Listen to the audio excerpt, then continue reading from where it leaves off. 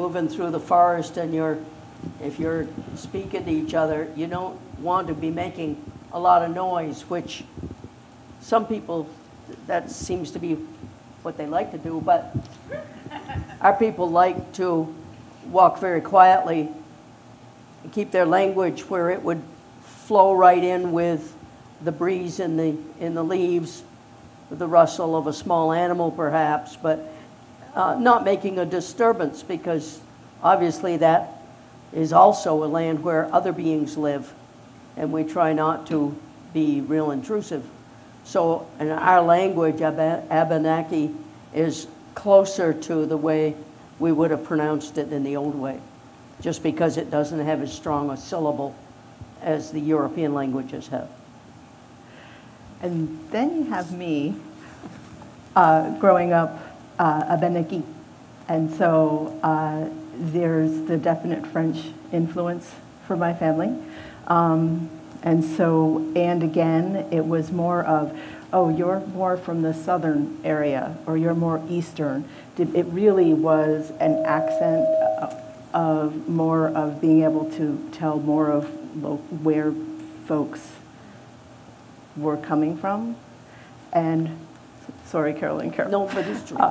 Growing up, it was Abenaki. What are the traditional roles, so to speak, of women versus men in the Abenaki culture?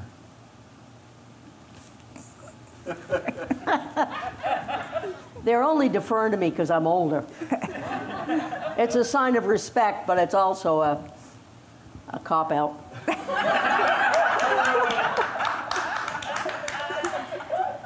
There were gender roles, for sure, and women are the life bringers. It was not at all the kind of attitude toward women that came across the Great Water with the settlers. Women certainly were not chattel property, which they were with the settlers. So there was a huge cultural contrast right off. But the women, obviously, are the life bringers, the ones that bring new life into the world and among the people. The women are seen as an extension of Mother Earth, who also is a life bringer. And the women are the nurturers, and to a great extent, the teachers. So it's a very honored role. They were certainly totally equal with the men. It was pretty much an egalitarian culture. Women could do virtually anything as girls and young women, but they were taught the kinds of skills that a woman in a community as a homekeeper and a caretaker of children would need to know. In other words, how to make clothing, how to preserve food, cooking, things like that. But also they could go out on the trails. There were women who were traders. There were women who took the warrior trail until they started childbearing. At that point in time, because their role was so terribly important for the future of the people, because the children were the future of the culture of the people, then they tended to stay much closer to camp and to the group and take care of the children. So you will hear sometimes there's not much in recorded history, because that wasn't recorded by us, that was recorded by other people who only saw things through their cultural lens and misunderstood some things. But you will occasionally hear of women chiefs. There were women who were medicine persons as well as men. There were women who went out on raids until they reached the point where they started childbearing. So it had everything to do with the role of nurturer and the keeper of the future of the people with the life bringing. I go with that. Carol has so much historical knowledge, and for me to look at an elder as Carol is, that was another role that was very, very important to the people. that an elder was considered to be so because they knew. And the people who came to them for advice and knowledge knew that what they were being taught was real. It's a little bit sad nowadays that women and the elders don't have the kind of respect that the culture traditionally had. But I think that maybe we can bring that back as people become more aware of the importance and the value that women have as culture bearers and as teachers. They're nurturers. They're all that Carol mentioned. So for me, it's very important to go back to the old ways, to learn what the old ways were. And the best resource for that are the elders and the women, the culture bearers. And again, growing up, the women were the storytellers, again, with that culture, being culture bearers, with the storytelling and passing that along to the community, to the children, many, many times, literally sitting at the knee of my mother and other women elders of the community, and hearing the stories passed on. And some of the kids would be like, oh, you told that story already, and they'd want to go run off and play. And yet they still told it again, and they told it again, and they told it again, so that we hopefully would remember and be able to carry that forward. And women during circle healing circles would sit in the East in honor of being the ones who bring the life into the world. It wasn't a relegation. It was an acknowledgement of that role, and women wearing skirts, and especially if you were still having periods, let's be frank about it, that was expected. And it was not the way European culture came into this country and treated women. It was a recognition of honor, of our role, and women being exactly that. So I agree with what Carol has said, and that additional information for you. We're fighting with the men mostly.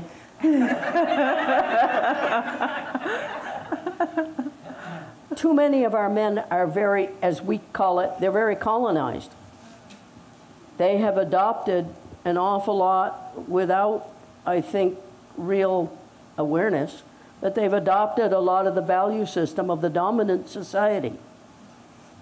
And the women who are traditionalists have pulled back into the shadows literally for decades, for the past 100 years or more.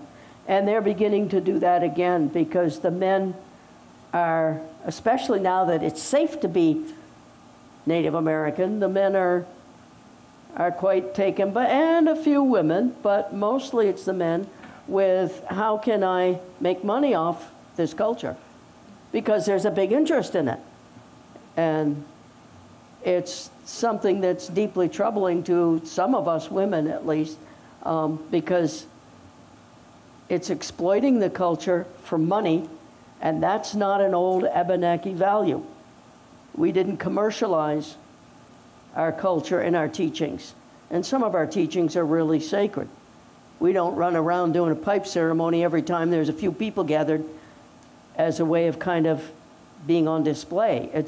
That's an abuse of a sacred ceremony. Yep. Without the participants really having had proper teachings or understanding. So how do we bring that back? The women are working together more and more, and discussing these things and teaching each other, because we're having to relearn. We lost a lot. We spent a lot of time hiding in plain sight. If you met me on the street, you wouldn't necessarily know that I'm Native American. And we had to do that because there was a lot of discrimination but they're also, in the early part of the 20th century, there was a very active effort to get rid of us. I mean, first there were the wars. Most of the wars were really between French and British, and then British and colonists. They weren't really our wars, but our warriors got right into it as auxiliaries because they could be warriors, but also they thought if they could help one side or another win, maybe it could help all our people because those who were more abusive could maybe be conquered and got rid of. It didn't really work, but it was tried. So now it's safe to be Abenaki. The state is not trying to sterilize our people, or take, most of the time, not trying to take the children away, put them in foster homes, which is what happened in Vermont. But now that it's safe, there are too many of people who are thinking, okay, now there's a lot of people interested. I can do presentations and make a lot of money. And so the women are having to struggle with this because we keep trying to talk with them and wait a minute, that's not helping our people. We do these presentations because we want to share understandings with well-intentioned people who are interested and respectful and want to learn. And we have no problem with that. We're willing to share. We're very willing to dialogue. We just ask that it be treated with respect. And we are trying to teach our own women, and then by extension the children and the men and the families, to bring back those teachings much of which got lost. Andrea, did you have a comment? There's also the environment of power. And so, right or wrong, good or bad, if there's a piece of steak and there's 4 of you, you're going to fight over who gets the piece of steak and who gets the biggest piece. And instead of acknowledging that we need to, I feel that we are moving into the realm of being the elder women in the community as part of answering your question. And so many of our female elders have passed on. So we don't have them for ourselves anymore. We've lost that. And if within that wanting to grab power, hold power, if the male leaders of our communities would hold the respect for the female elders, it is our job to not only say to them, wait, you're supposed to be treading lightly here, and you need to be humble. You don't have this, again, the European mindset of this power because you deserve it. You have this power because, and it is a responsibility, it is a gift, and you need to be responsible with that. One needs to. So that's another thing that in Abenaki, the you, the way it is used plurally. So that, just to back up that statement for you. So really, as Carol said, as we becoming the elder women of the community, we need to find a way to remind the male leaders of our community that this is our job and this is our role and this is our responsibility. I don't know the best answer for you. We don't have one. I would like to, that's my utopian thinking. And we also have a community, a very dear coworker of mine said, hurt people hurt people. And we ourselves need to engage in our own communal healing and then have a chance to bring that to not only our own children within the Abenaki community, and hopefully that model is of value to bring to others in the wider community. That's my pie in the sky thinking on that. You can tell I've thought a lot about it. Thank you. I think it's important to note Well, Carol, you wanted to go ahead? Yeah, I think one thing that we can all do to bring this change about is to listen more to the women. But the women, on the other hand, have to grow a voice. And a lot of us have been in the background for so long that we either don't dare speak out, or when we do, we feel so uncomfortable that we don't say what we really feel. It's hard to grow a voice. I probably was the least vocal person you've ever met until having the experience on the Native American Commission that, you know, you have to go out, you have to be strong, you have to advocate for your people. And to do that, you can't hide in the shadows, you have to come forth. And as uncomfortable as it is, that's really how change takes place. So I think the media takes the easy way out, that they often only communicate with those who are quite visible and don't look beyond that and look to a lower level of, you know, we're always in the background, we're always there, we're always teaching, and we do have a voice. We're just not quite as vocal. So I think that that's one of the big changes. And I see a little bit, as Carol said, women are teaching each other, and they're giving each other that confidence to go out and speak and take that chance that people may not listen, but on the other hand, even if you reach one person, that much of the world has changed. Thank you, Carol. Well, I'm sad and happy at the same time that I only have one meeting left. I've been on the commission for 6 years now, and 4 of those have been as chair.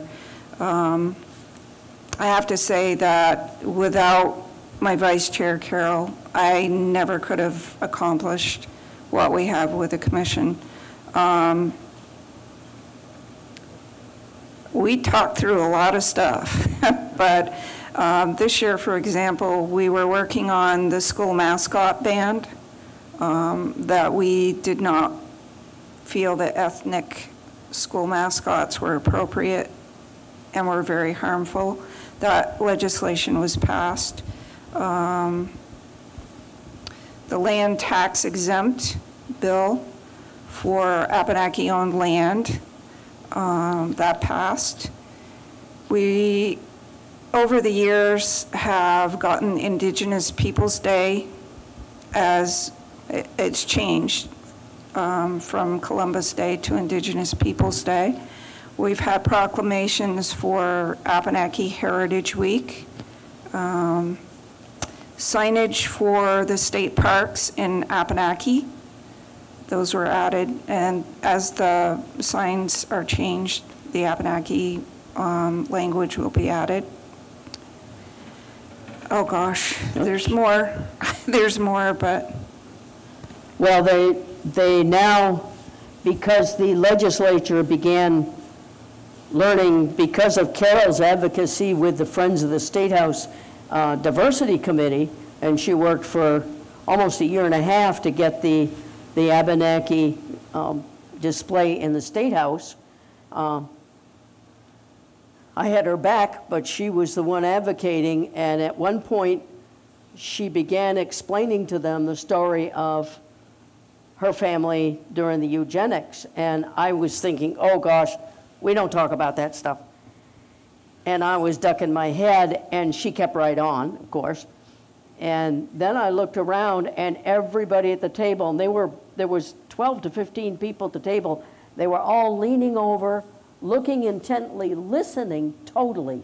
There was dead silence in the room except Carol telling this story, which put a face and some flesh on something that had happened early in the 20th century that most of them had no idea about, because it's not taught in the public schools. Part of our effort to write and do presentations now is because this kind of knowledge needs to get out, and now you all are going to, you know, carry a little bit more knowledge and understanding with you, hopefully. And we're trying to get material that can go to the schools like the coloring the book with language vocabulary that came out of the Missisquoi tribe, and the booklet I wrote summarizing from an indigenous point of view about the history. But as Carol sat there telling this, the legislator, there was only one legislator in the room, but the Friends of the State House were stunned. This was totally new information to them. Now, they weren't, most of them weren't as old as I am, but still, they'd come up in the public schools mid-20th century, 2/3 of the way through 20th century, and this had never been taught. That leaked on out and got into the legislature, and the legislature this past year did, and you'll hear from the legislator who headed that effort up, he really did his homework. Legislator Representative Tom Stevens, he did his homework. He really had studied it, and he led the legislative effort for them to issue a formal apology by joint session of both the representatives and the Senate. Picking up from that, they wanted to set up a truth and reconciliation process. You heard about the one probably that was done in South Africa with Reverend Desmond Tutu and people there because of apartheid. There was one done up in Maine, which was a real dud. It didn't work well. It was top down and it just didn't work well. They want to do one here in Vermont, and we've tried to work for the last year and a half, trying to, being the women, Abenaki women, trying to push about how that process might best be meeting the needs of the Abenaki people. Unfortunately, the dominant society's values, and they control the legislative process, and they know what's best for us, I guess. And there are other groups that have also been struggling with the same issue now. Once this all kind of broke open, that our people had been sterilized or discriminated against. Certainly black people had, certainly people with disabilities have experienced that, and so on. There's minority groups in Vermont. They're struggling with how to do this, and we have tried very hard to have input into that. But that's us trying to have input into the dominant society with their own assumptions and understandings and their own structure of how things happen in this state. We don't control that structure. And having input into it is well, I could use a crude phrase, I won't, but it's difficult. So that's part of what we've really been working in. It's part of the reason I'm very glad I've got one more meeting, because it's frustrating. But there are good people who are trying to address this. It's just that they can't think outside of what they've spent 50 years thinking and perceiving, and how they understand things, and how the process works, how the systems work. And for them to somehow step out of that is extremely difficult for them.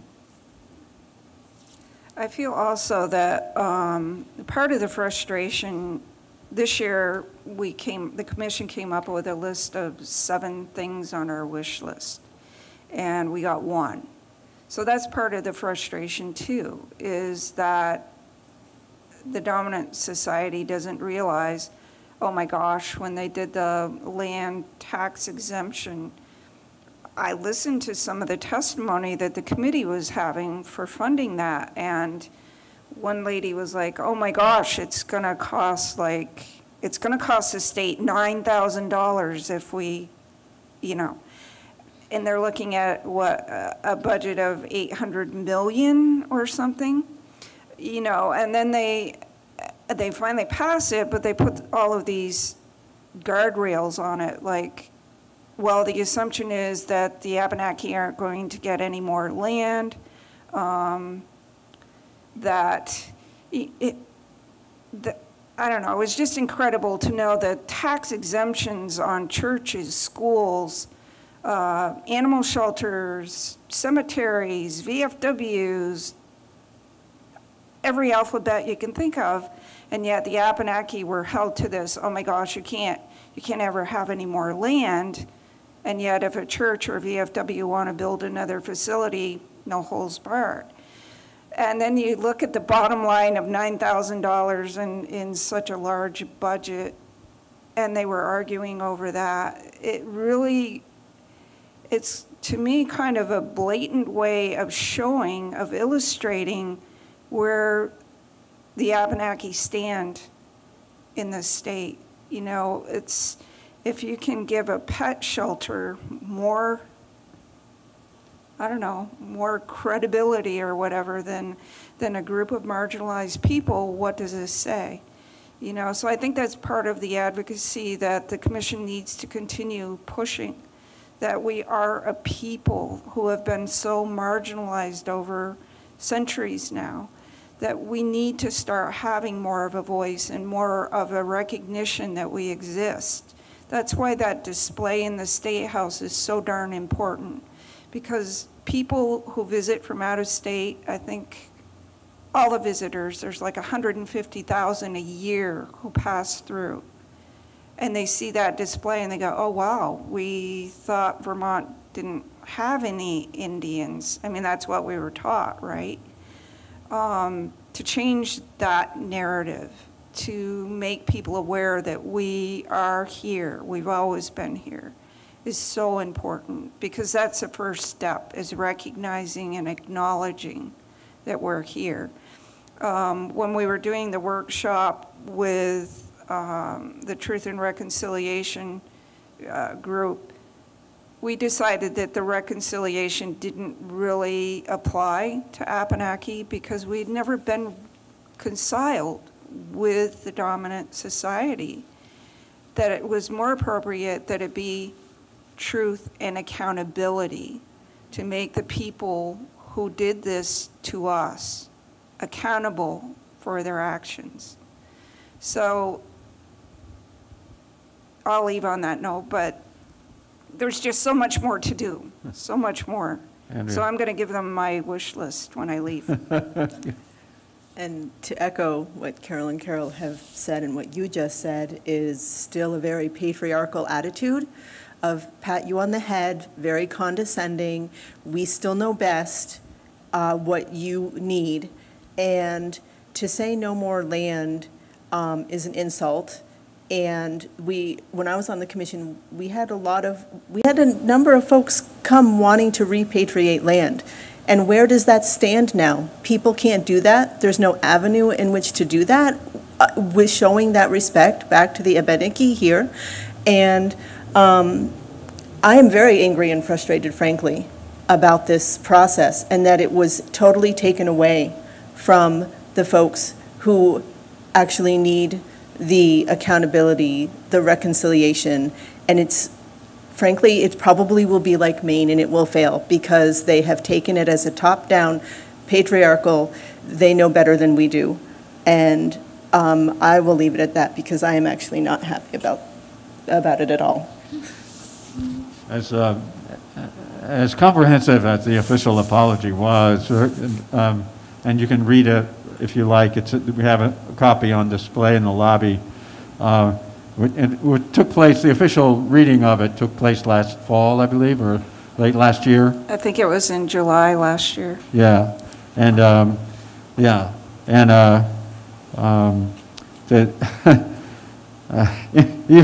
was really struck by the fact that at that reading, there were many Abenaki there, of course. The reading did not involve inviting commentary from any of those Abenaki people. It was simply a straight reading of the apology from the podium by state officials, and there was no dialogue at all. That was one thing that was strange to me.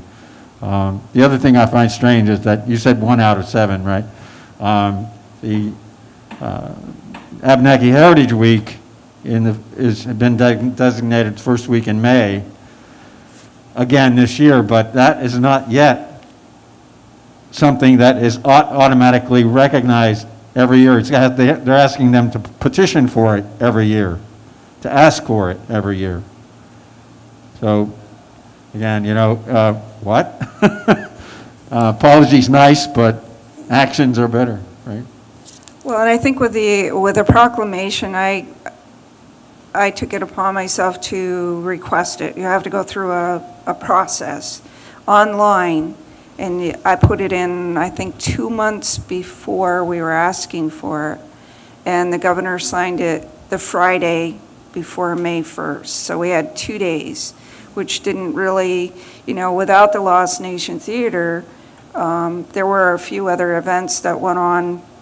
I think there were tribally affiliated events, but it doesn't give us a lot of time to plan. And why it took that long for him to say, it was a simple proclamation, Yeah, the first week in May is Abenaki Heritage Week. Gosh, some folks get a whole month, So it's another thing that I'm hoping that the commission will continue. I plan to be a thorn in their side and attend the meetings, so whether they let me speak or not, I'll probably make noise anyway. But I think that the more people who advocate for change, the more change will happen, and maybe next year we'll get 2 out of 7. We don't really have partners with the commission. We're kind of out on our own. If you read the statute and what we're responsible for, it's pretty comprehensive. Everything from healthcare to education, housing, but we really don't. And we've had Representative Tom Stevens help us with some of this legislation, but we really don't have an outside group that's like out there, holding signs, we need this, we need that. I'd love to have a partnership.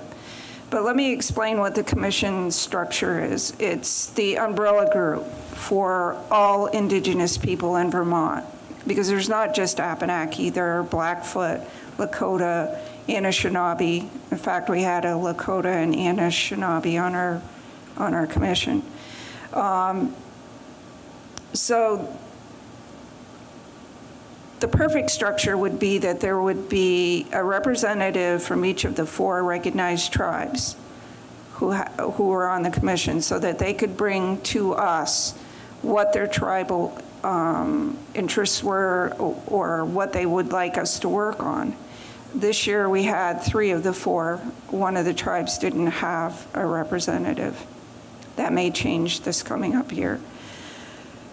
But what we were trying to do was work with the chiefs, and we had our meeting last week. We actually had invited the chiefs specifically to come and be at our meeting so that they could speak directly with us and talk about some of the events that took place in April. We have not always had a good working relationship with them.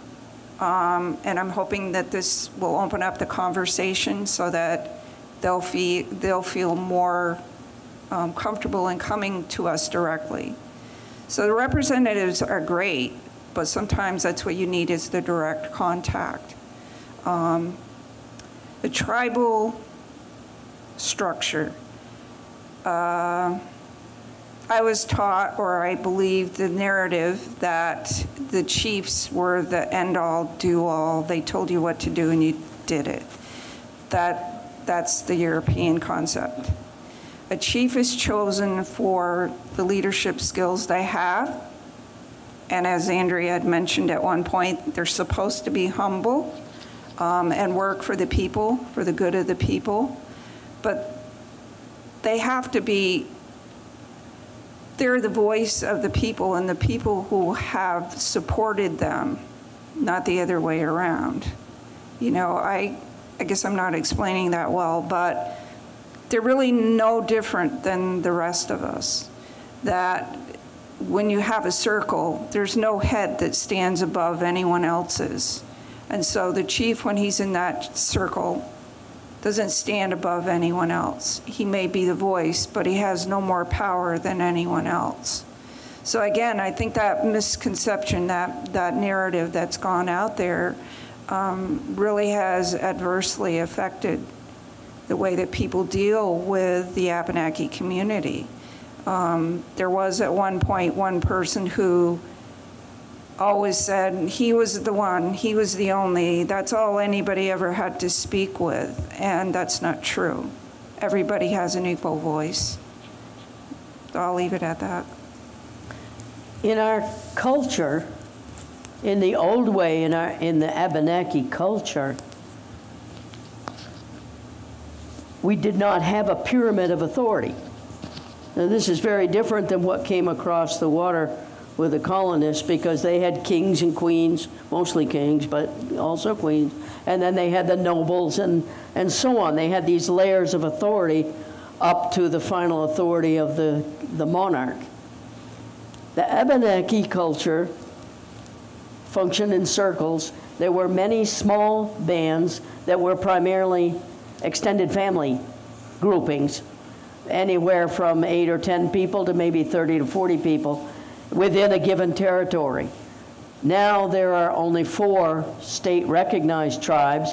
There's at least a couple other groups that did not try for state recognition, but that gather and operate, have some culturally related activities and all. So that's the way the structure is now, and each tribe runs its own affairs. There is no centralized government. There is no pyramid of authority. Each group is independent. So this makes it very hard for people who want to approach some kind of centralized process and delineate information or getting, when they do their truth and reconciliation process, they're going to want people to come tell their stories, and a lot of our people will not do it. Some will. Some who don't mind coming and sitting in front of a group of people and speaking, but many, many of our people just don't relate to that. They don't do it that way. And coming to tell their story for what? To a group of people who are sitting on land we never ceded, who up until it just passed the legislature, we've all paid taxes, and any of us that live in houses or own any land will still pay property taxes. The only part that's exempt is tribally owned land, which is very, very little. And there, the governor put in his, it's not the force of law, but he put in his comment that he wanted to make sure that this should ensure that the tribes not gain any other property. Well, our people operated on large parcels of land where they had forests and meadows and streams, and they developed skills of living off the land and living in harmony with other life forms that was part of our value system and our way of life. Now, expecting people to somehow deal with the political establishment or a multi-layered bureaucratic system in somehow coming to testify and tell stories, and it's so contrary to our culture that it's going to be interesting to see what happens. But there are a lot of our people that are totally unwilling to do that, and so the ones who do it are the ones who are much more in tune with the dominant culture and not so much enmeshed with roots in the old culture, for which that just feels strange. So that we got a real values conflict, a real cultural dissonance that's still very evident. We try to walk with a foot in both worlds. It's not very comfortable. Sometimes we do better at it, sometimes not. But that's where the Abenaki, the larger community, is at this point in time. Someone had a question. And to be doing that, testifying to bring that hurt to this group of strangers, when I had mentioned earlier, hurt people, I'm not tribally affiliated. So you have folks who are tribally affiliated and folks like me who are not. and I will, that's the way I like it. So what will happen there? Will it be like Odanak coming down here? Will it be, oh, you're not tribally affiliated, so we can't listen to you? Will that create further division? I, for one, wouldn't go and testify and open up my own hurts, because what will they do with those? Rehash everything? Will there be any avenue for healing? No. And when you're having 4 separate tribally, state-recognized tribes, will they be able to come together and do a healing circle, all of us together? I don't see that happening. I would love to see it happen. And that would be a way of taking care of, okay, yes, you're going to go and testify to this legislature. What are they going to do with it? And then where do you go with that, with your reopening those wounds for healing yourself and healing the community? We need to have that avenue to heal ourselves, heal each other, and all the bands need to come to, I know we say tribes, it's bands. We need to come together, and we need to engage in those healing circles together. And those egos and agendas and power struggles need to be left at the door when you enter that circle, because that's what you do when you smudge. You release the negative energies, you keep that smudge bowl going in order to dispel the negative energy that it cannot enter, and you enter an agreement together in that circle for that healing process. That's what needs to be happening. I do feel strongly about this. Sure, the earlier, I mean, there's always an economic system in the general sense of the word. There's an exchange of goods and services in one way or another. Trade was very active on this whole continent well before anybody came from Western Europe. The mindset about it, however, there was a different perspective that underlay. We had traders. Women sometimes were traders. Men certainly could be traders. And often, too, the traders were storytellers, because they were going maybe from Abenaki country up through Penobscot country to Mi'kmaq country, or over to Huron, back around to Abenaki, or maybe traveling further west or further south, interacting with other groups as they traded, because something made here may not be common 500 miles away, and as they traded, they could trade that because it was seen as valuable, different, and they could obtain something that wasn't common here, and so on. So that was one means of intertribal communication, and things were learned from other peoples, and some of our things were shared with other peoples. There was strong interaction. There were trade trails all over this continent. And people traveled incredible distances and didn't think much of it. I mean, it was just, I mean, we all walked. We walked and we paddled our canoes and so on, but long distance travel was common. And so that was one way of interaction. The imposition of a common medium of exchange, which is what money is. We can all agree that money can be used for trading for anything, rather than me having to have something that you don't want. I've got to find somebody who wants it to get something from them that you might want. It starts getting complicated. So money seemed a lot more convenient. In that sense, it seemed a good system. But the mindset was that the value became detached from any effort that went into it, or any resources, or any connection with a belief system or a lifestyle. It was only money in terms of its commercial value. And that's what the capitalism is. So it became more impersonal. And I do think it's very destructive, because my teaching you, a value would be put on that. Should I charge? in our way, you couldn't charge for teachings, but somebody would be expected to bring you tobacco and maybe a fine present because they valued your teachings and they were asking for an exchange. The concept of reciprocity was totally embedded in this. So it wasn't like, you know, what do you charge? 150 bucks, 300 bucks, $25? What do you charge? It wasn't on a monetary value. It was that they recognized knowledge and skills that they were seeking, and they honored it by what they brought to the exchange. So it was an exchange of energy rather than a commercial concept at all. First of all, I'd like to add a little bit about the commercialism and all with the money. You've all heard of wampum. That means money, right?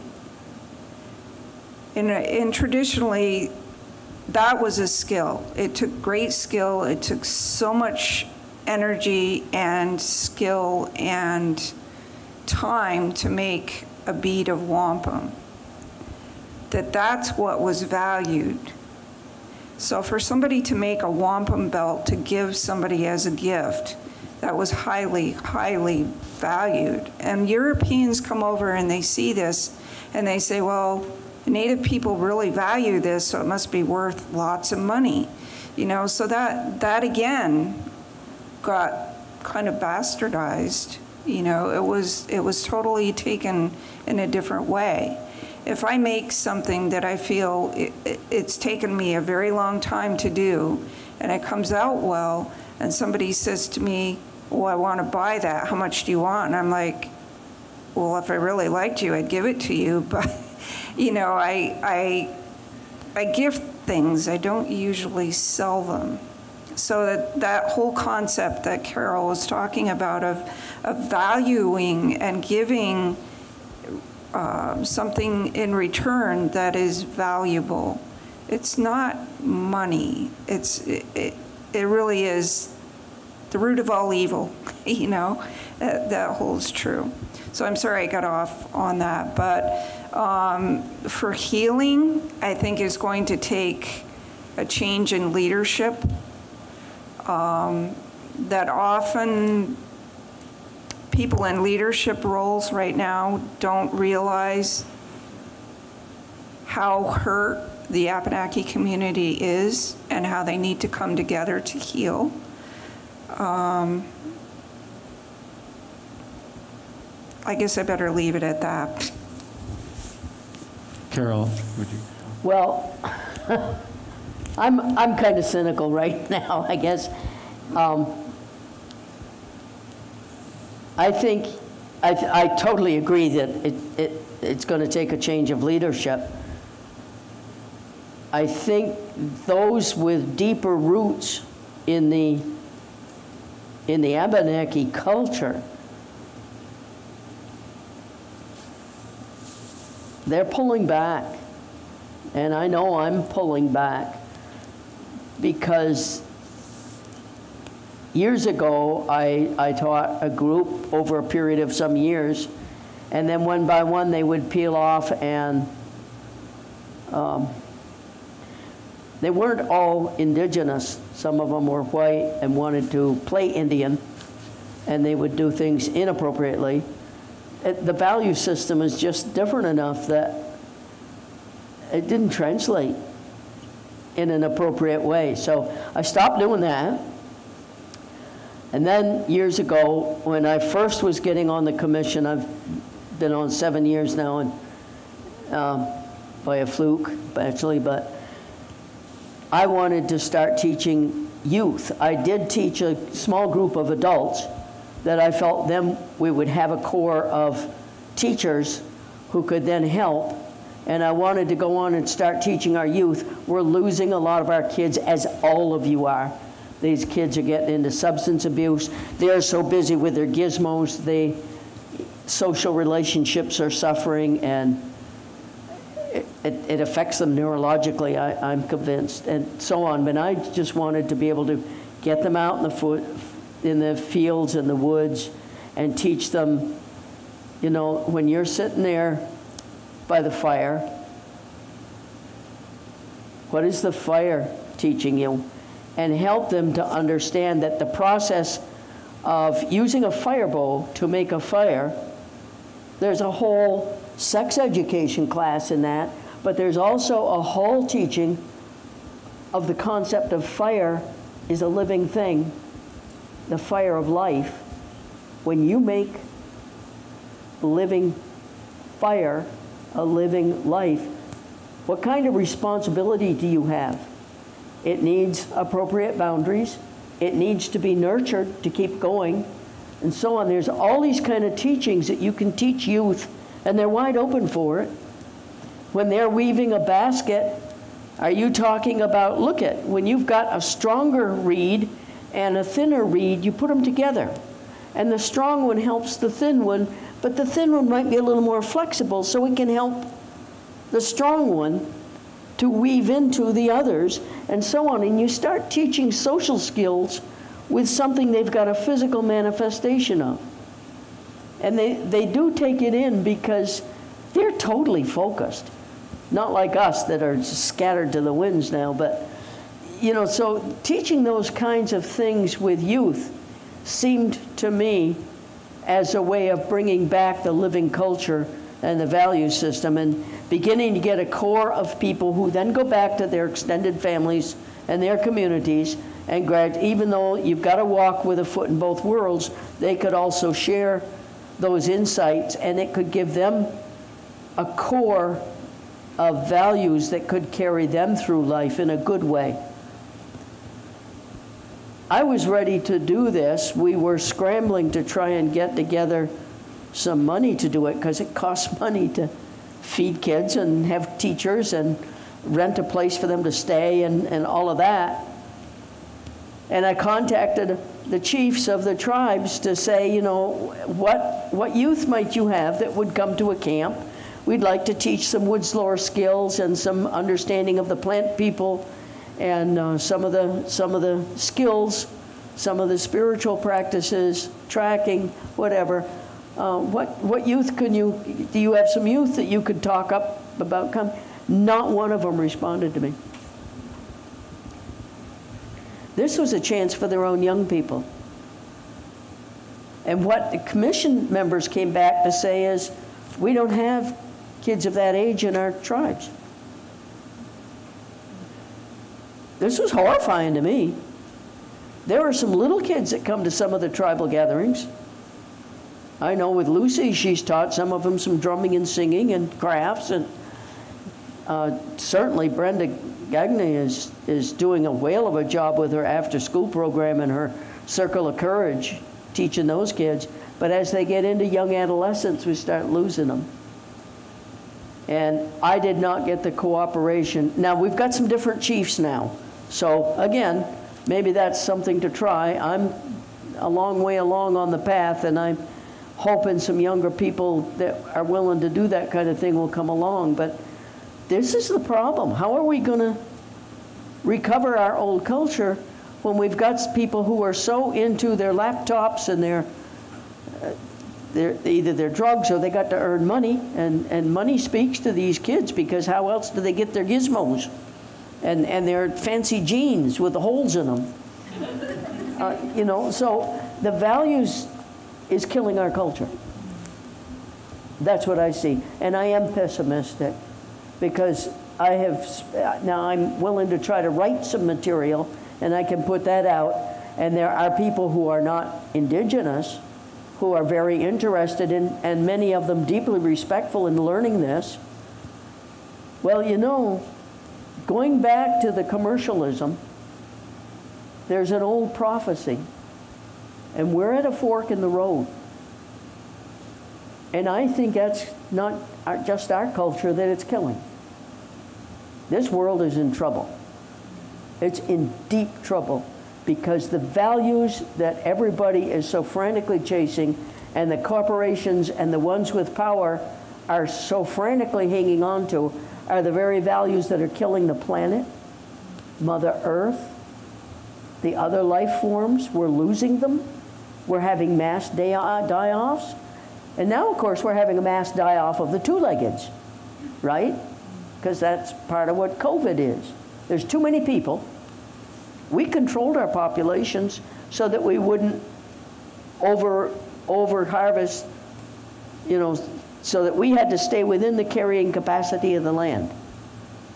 That's just respect for other life forms that nurture us, and of course eventually we nourish the worms and the bugs and all, and that's all just part of the system. That works. But the way the world is going is so destructive, people are now saying, well, we need sustainability. What we are doing now is not sustainability. It's deadly. We have to change to a different value system. The old prophecies say that. We're at a fork in the road. We're either going to circle back,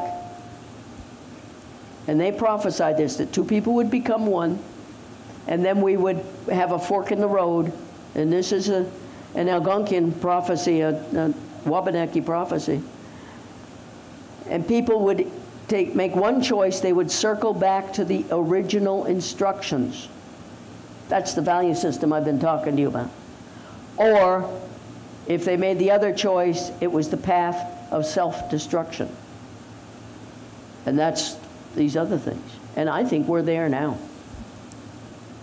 So I would encourage you to think about the kind of values that reduces the tremendous impact on the other life forms, because they can live well without us, but we can't survive without them. And we need to honor them and start trying to be more gentle and consume less. You know, they tell you to shop till you drop.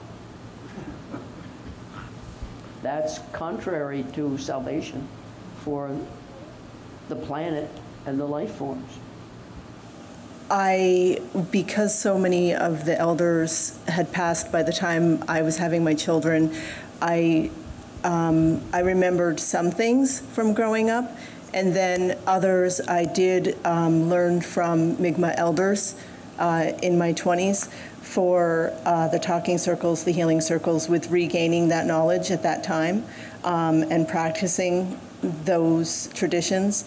And in my own family, on my father's side, with my grandmother being called the derogatory French term of Canuck for half-breed, and myself being picked on because my father was so dark that my grandmother slept with a black man, and that my parents looked so much alike they were really brother and sister. In my own lifetime, I actually had jaw surgery because I had a big space between my teeth, and my jaw was also crooked, but so that I would not, and when I smile I show a lot of gums, and I got picked on through most of my childhood, so I actually had jaw surgery to change all of that. And now I wish I actually hadn't. I miss my space. But that said, my father had it, you know, and it was also part of an identity, as simple as that. So just to answer some of those within my own family, where some of those experiences, and just, you know, you're a little kid, you don't really pay attention. You just know that you're gathering with folks, and there's drumming, and there's dancing, and there's singing, and there's food, and and you're playing with other little kids. And now that I'm older and I realize what that meant, I think that was to one of the questions. Whole thing that Carol was talking about of there's so many connections to so many parts of our world. The two-legged, the four-legged, the flyers, the swimmers, the creepy crawlers, the standing stills, the rooted ones. They're all people too. They're just not in human form. So if we gave the respect that we give, or I hope we give other people, to these as well, it's starting to heal the earth when you give that respect, because you understand that without them you can't exist. And as Carol said, if we all disappeared today, they'd get along probably much better than they do now, because they wouldn't have to contend with the way that we use them and destroy them. So we're all in it together. Thank you. Thank you so much. This has been really, really special afternoon. Thank you. Thank you for coming.